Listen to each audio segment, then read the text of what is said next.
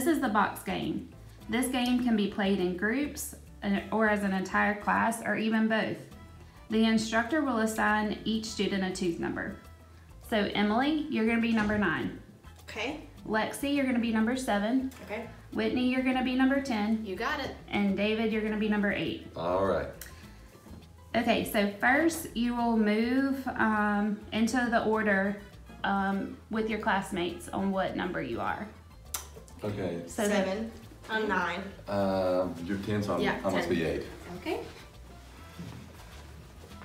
Y'all good? All right. Y'all in order? We're in order. So Lexi, you're 7. Then David is 8. Emily? 9. 10. Awesome.